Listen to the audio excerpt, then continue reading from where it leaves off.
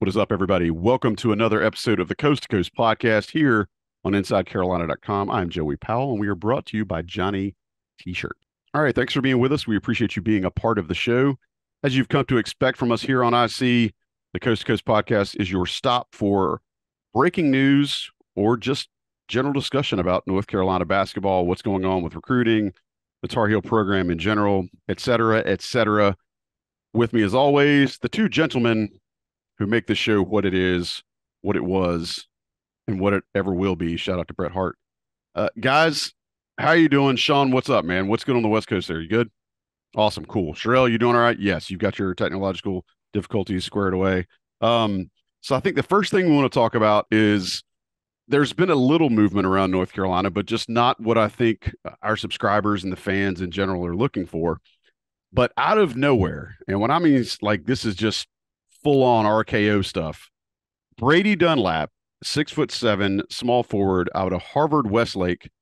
Most folks may have known him from the guy on the wing during Bronny's games. Sherrell, how did we discover this Brady Dunlap offer? And you got some quotes from the kid. Where did this come from? So I'm looking, I got my phone out because I'm looking, so I'll make sure that I'm 100% accurate.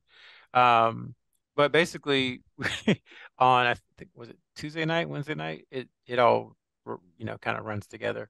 But I was chatting with Ben, via Slack, Ben Sherman, editor-in-chief of IC. And we were like, okay, we've got this to look for tomorrow, et cetera, et cetera. And I was like, all right, talk to you tomorrow. And then about 20 minutes later, he sent me a text, and I was trying to find the reporter's name because I wanted to give that reporter full credit. But he sent me a text, and it's like, North Carolina just offered Brady Dunlap, sharpshooter out of Harvard Westlake. Jack Poland is his name. And we were like, what? Who? When? How? Where? Why? So it was just a matter of trying to track all that down to get the information. Braden Jenkins, who's really good, a national recruiting analyst for 27 Sports, has a good relationship with Brady, was able to talk to him. But yeah, it just, for us, it came out of nowhere. Usually, if Carolina is talking to a kid or if they're interested in it, we kind of at least get a little wind of it, even if we don't think it's at an offer level. We kind of know that there's some interest. But this one, honestly, just did not see coming. And so it was our job over the next couple of hours to try to get quotes from him, which we were able to, thanks to Brandon, to put a story together and just learn more about him and where his recruitment stands from a UNC perspective. How? I think that's the biggest thing. A lot of folks that are tuning in this pod will be asking is how does this happen? Again, you've mentioned that North Carolina staff has been a little more undercover recently. But how does a guy all the way on the West Coast get an offer, and nobody knows about it? That seems so odd. And again, kudos to you guys and Brandon for putting that together. But how does this come out of the blue and nobody's even got a sniff of it? That I know I've known you for a long time, dude. I've never seen this before, I don't think. Yeah, I think it's just when both parties are willing to kind of keep things under wraps, that's when you get these kind of surprises. So as I've said, and really it's not even new, but under really dating back to Roy Williams arriving at UNC, he's not a big fan of what he used to call the crap net. The crap net. Yeah, so really dating back to then, UNC's relationship with the media, especially those who cover recruiting, has been definitely kind of hands off, very at a distance. And so, they're just kind of operating how they always have. What you add is now with the portal kids and with Dunlap, if they don't want to talk, then it's really, really difficult to kind of figure out, how you get the information about who's recruiting whom and who's offered whom and all those good things. So, yeah, just out of nowhere, that's just kind of where things are. But luckily enough, we were able to talk to him. He says he's scheduled an official visit for UNC later this month in a couple of weeks. I think he's supposed to arrive on the 30th, which we'll get into it. But the next 2 weekends after this one are live periods for non-scholastic events, aka AAU. So the UNC staff will be out and about. So I guess that's why the visit is currently scheduled. What Dunlap said is for April 30th. Sean, tell us a little bit about this kid's game. I mean, it's again, you see 6'7", what film that is out there to my untrained eye looks like a much better fluid shooter, at least a catch and shoot kid. But I want you to give us the lowdown as what you see watching him and what should excite folks and kind of make them think, all right, this is why Hubert Davis' staff offered this kid a scholarship? Well, normally I'd be getting extremely excited about somebody in the LA area getting an offer. Usually it would be well before they finish their senior year. But in terms of Dunlap, I mean, this year in LA there was uh you know, or I guess over the last 4 or 5 years, high school basketball has been pretty big in the area. But this year, between Harvard, Westlake, Sierra Canyon, and then Notre Dame, which is where Zaire Williams went several years ago, those were really the big three. So anytime they were matched up, uh, there was a large following. Not like when the Balls are playing at Chino Hill, but similar. Pauley Pavilion hosted a few games, etc. So Harvard Westlake, they won. They're the best team. They lost 2 games all year. They won the championship. Dunlap was, the best or one of the best players on that team, but he put up, 14 points playing in Nike EYBL. It wasn't a huge sample size, but he played, I think, 11 games, several of that being in the Peach Jam. So he put up 14 points, 35% from three. Similar stats playing in high school with a talented team, 17 points, 5 rebounds.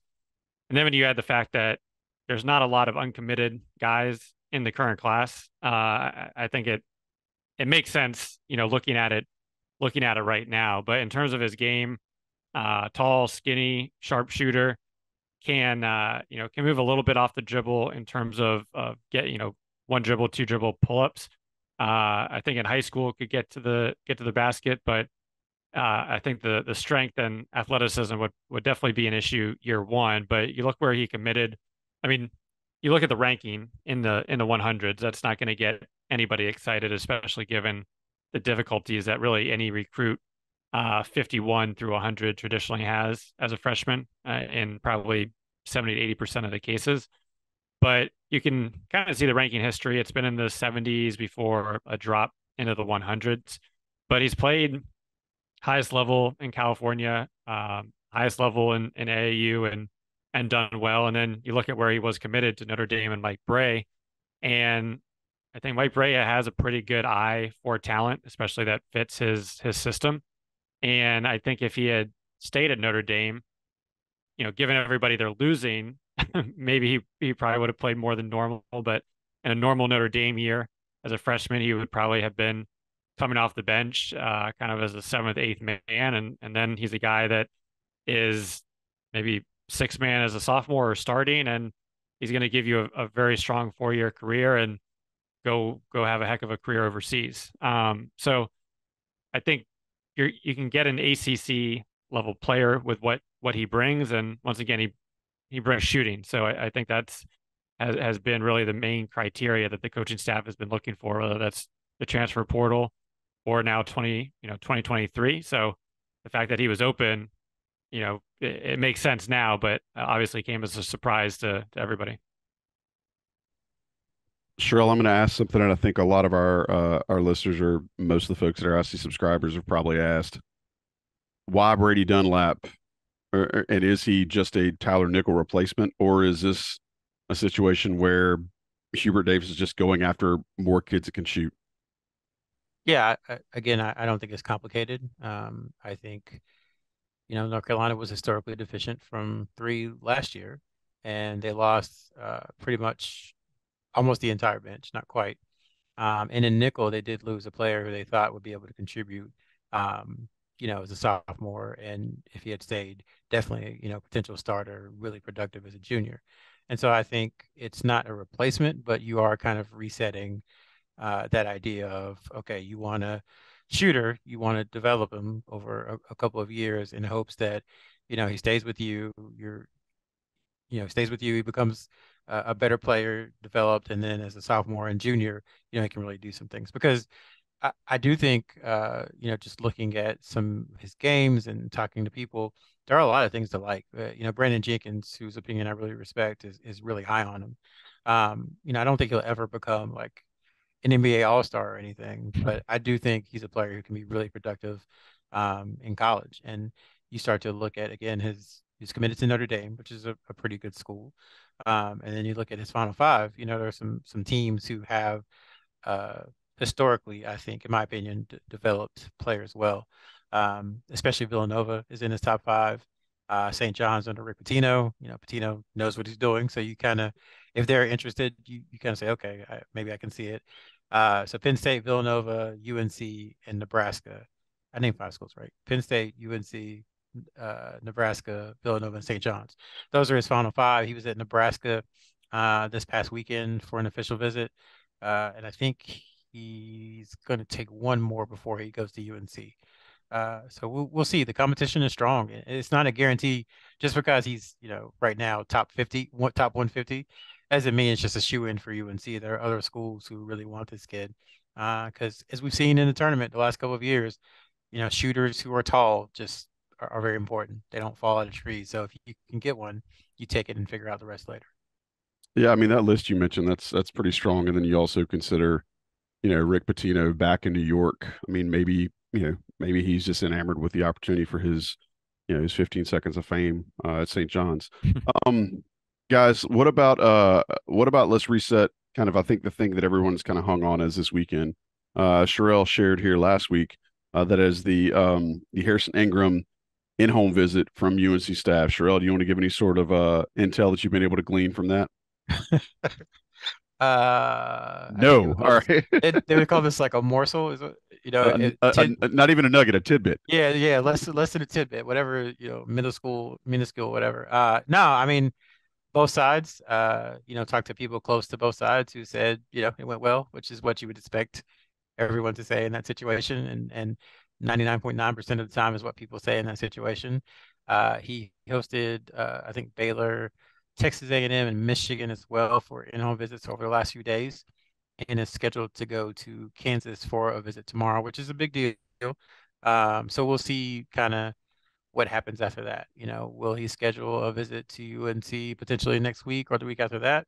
We'll see. The timetable, we were told a while ago from a source was not to expect anything, probably before the end of the month. Now, I know what the conventional wisdom says when crystal balls are placed and all that good stuff, that it seems to be imminent. I'm not saying that it's not, just saying that the word we got from the beginning was that it was more likely to stretch out through the month of April rather than kind of close down in the middle. So we're in the middle. It's not the end. So we'll see where that goes. But yeah, I would just monitor whether or not he decides to take a trip to UNC, whether it's is an unofficial or an official.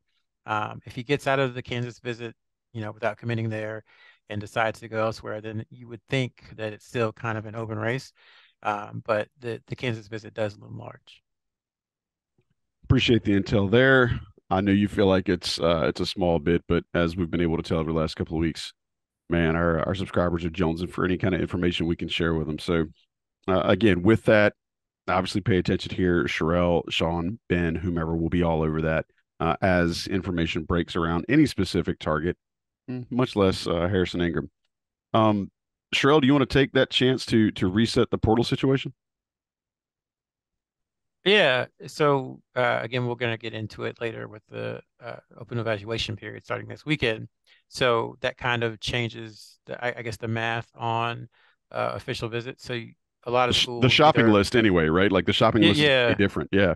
right. So there's that, and then also because the coaching staffs will be on the road seeing high school players, their commits, their signees, and all that good stuff. A lot of schools won't host official visits that next weekend because they want to be out on the road. I know Carolina in the past, what they've done, Justin Pierce is a good example. They've waited until the Sunday of that evaluation period and started the visit like that Sunday evening. So Justin Pierce came in, I think, on a Sunday around 4 or 5 o'clock. And Roy Williams and his staff, I was with them in Atlanta watching who they were watching during AAU.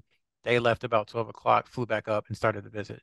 So it could be a situation where something like that happens. But um, as far as the rest of it is concerned, obviously they had to end home with Harrison Ingram. We're still monitoring people like Dalton Connect. There was a note about another ACC player who they have reached out to, and we think there's a lot more going on behind the scenes that's been told. You can read that in the offseason scoop we posted on Friday. Obviously, Jalen Withers is committed. I believe he actually is on an official visit to UNC today, either today or tomorrow. even though he's already committed. And then Paxton Wojcik obviously is committed. And then there's, I would say, a few other players that they have shown some interest in, but we don't have the detail of how interested they are. And obviously, they're going to continue to monitor the portal, which does not close until May 12th. And then 19 days after that, players who have entered the NBA drafts and maintain their eligibility, that's when they have to be out of the NBA draft to maintain their college eligibility. So that's May 31st. So again, the key dates to look for are May 12th when the portal closes and May 31st when the guys who have entered the draft have to withdraw. So much time between now and then. Sean, I want to ask you two questions. First off, if someone was kind of putting you in a bind and saying, "Hey, give me one thing that UNC needs," if they get one thing out of the portal right now that you can guarantee they will have by the time this process is over, what is that one thing? I got two questions. That's the first one.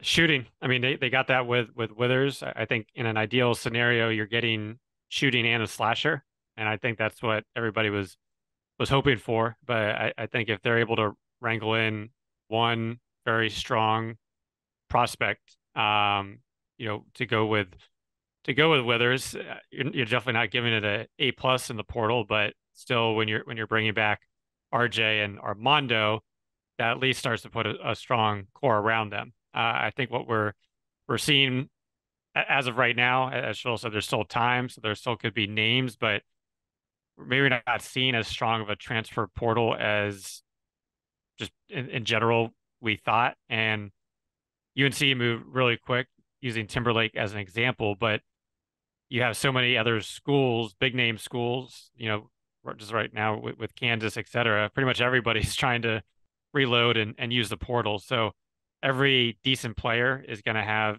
extreme competition for that. But I think when you look at the list of names, in terms, sure, there's some that jump out at you, and there's some that are gonna whose stats aren't going to jump at you that are going to turn into the Jake Laravias, et cetera, of the world. But I think shooting, they still need that to pair with what they have. And in an ideal world, they have an athletic slasher that can be feared from from behind the 3-point line. But as of right now, if they can get one of those, I'd be happy. All right, that's one question. Go ahead, Sherrell. Yeah, I was just going to add, I forgot, Nick Timberlake. So he, again, visited UNC a couple of weeks ago. He's also taken an official visit to Kansas, and then he was on an official visit to UConn this past weekend. Some reports are saying that he likely won't take any more visits. So it seems to be Kansas, UNC, or UConn for Timberlake. I mean, and no idea what what his announced date might be, Sherrell. No, I don't think there's been a public announcement Okay. of a potential date. Go ahead, Sean. I was gonna say, I mean, if you're Timberlake, and especially with the scouting video that we shared with on IC a few weeks ago, and you saw a lot of the plays that Towson ran to get him open. I mean, most likely it's 3 to 5 minutes of watching UConn's off-ball movement. I was just that's some Danny Hurley stuff if I've ever seen it, man. Hey, Gosh. You just go to him and say, "Hey, look at Jordan Hawkins," and here you go. Yep.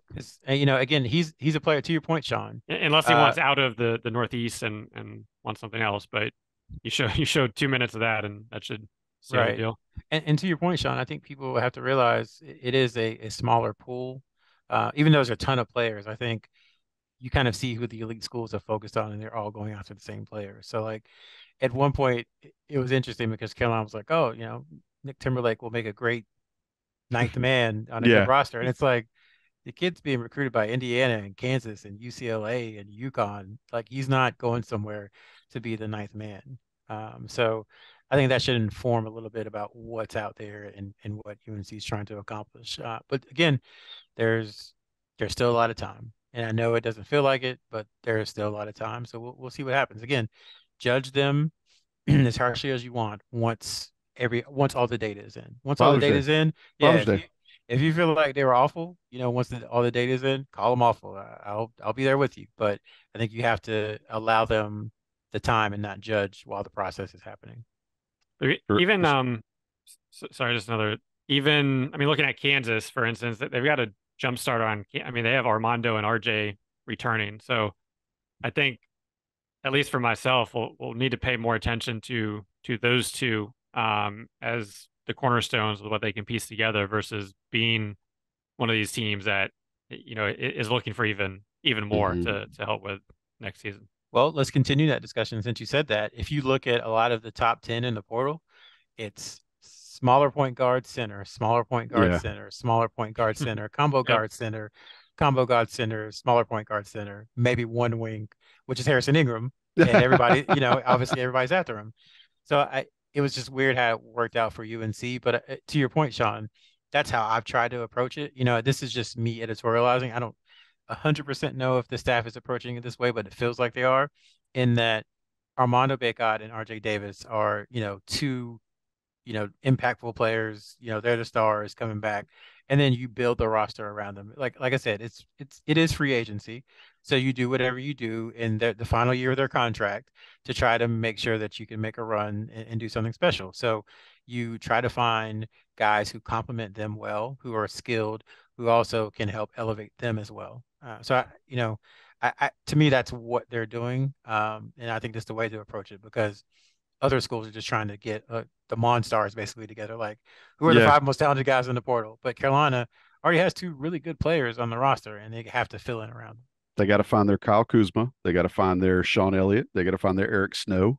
They got to find those dudes that are obviously not, not all ACC players, but have the ability to deliver all ACC stats on any given night. All right, Yeah, Sean, you would love to have like a super talented player for who was sure. unselfish, who had a high basketball IQ, who was okay being the number 3 scorer, who played defense. But do those people really exist who are okay But with all they that? may also be waiting to see how their NBA fortunes pan out. Right, That's the other right, thing to consider. A lot of these guys may still be trying to see what kind of feedback they can get from NBA camps. So, right. Sean, I asked you the first of 2 questions. The first one was about what do you think North Carolina needs out of, if they have to get one thing out of this transfer portal window, what is it? The second question I asked you is if you have to get one thing from Johnny T-shirt right now, what is it?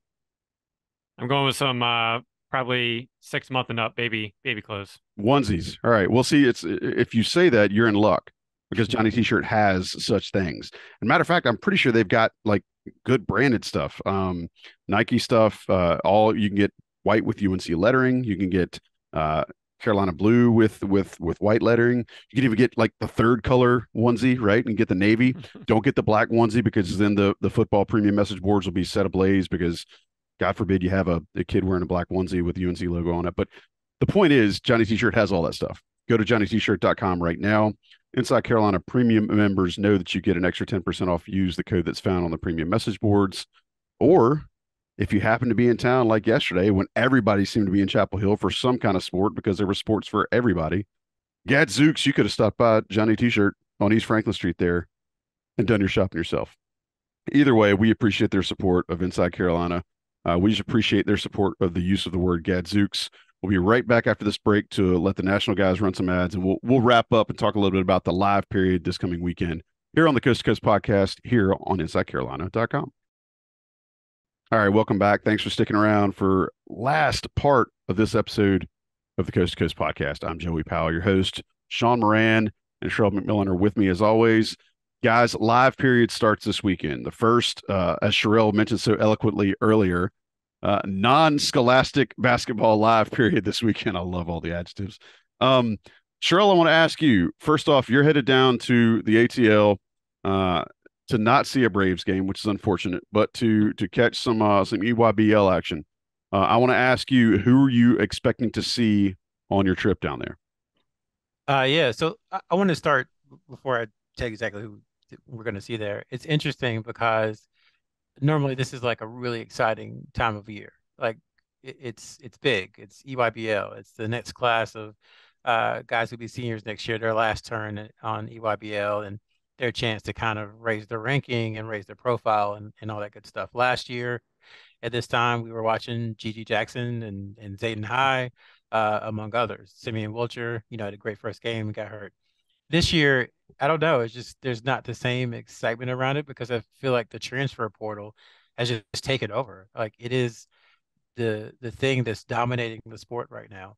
And it used to be that the first live period was kind of that represented moving on from the championship game. But you never really even got to move on from the championship game because the portal opens the day after the selection show.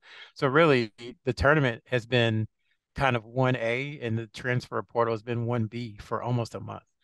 So it shortens the runway for EYBL and for Adidas and for UAA with these grassroots events. So I just find that interesting how, again, over time, things have changed. Last year, they changed the schedule as well because for the transfer portal. Last year, the live period started 4 days after the national championship game. So same weekend as the Masters. Hubert Davis and his staff, have a tough loss against Kansas, and 3 days later they're in Orlando scouting guys. So a different schedule this year. We expect them to be in Atlanta for EYBL, but also to be out for Adidas and UAA because both circuits have talent outside of EYBL, especially Adidas for UNC. Ian Jackson plays on the Adidas circuit, so they're going to have to spend a considerable amount of time on that circuit, which is more than they've done, the last few years. As far as who's there for UNC, we'll have a full breakdown later in the week, but Elliot Cadeau plays for New Heights Lightning in EYBL. James Brown switched this year, so he's with Mocan Elite, which is traditionally one of the better programs in EYBL. Drake Powell plays for CP3, again, another traditionally really good, rich program that has done well with North Carolina players. So those are kind of the top three, I would say, that we're looking at. After that, Jaron Stevenson plays for Team United. And unfortunately, on Friday night, I think all four of those guys play at the same time on different courts. So it'll be fun to see and see who the coaching staff is watching during that time. And then it also will afford us to see kind of who potential new targets are in 2024 and in 2025. I should mention as well, while I'm on this soliloquy, that Isaiah Harwell, who is the only player in 2025 to have a UNC offer, also plays on Adidas. So another reason they're going to have to spend more time there than they have in the past. Well, if nothing else, I need you to get me some Knight Riders Elite gear, because my affinity for awesome names in the circuit, Yes. and that's probably my favorite team name on the EYBL circuit right now. Sean, I want to ask you, what do you want to see, or what are you hoping to see this coming weekend? Sherrell's kind of given us the insight as to who IC expects to watch and who he thinks UNC might be watching. But what are you, as an analyst and somebody who's a vital member of this show, what do you want to see come out of this coming weekend, whether it be at the UAA or the 3SSB or the EYBL events? So, as Sherrell mentioned, with the first live period, there's always going to be a lot, and usually that sets up the stage for the second period in terms of maybe new offers that come. But really, the number one thing for me is going to be Drake Powell. Last year was able to see him in Kansas City, EYBL. Then he went to Peach Jam, and during the high school season, transformed from that 4-star that signed with UNC to a now 5-star. I think when watching his high school games, you saw some guy that just from a size, athletic standpoint, significantly stood out from the crowd. He looked like he had improved his shot, was more aggressive. The guy I saw in Kansas City was a guy that,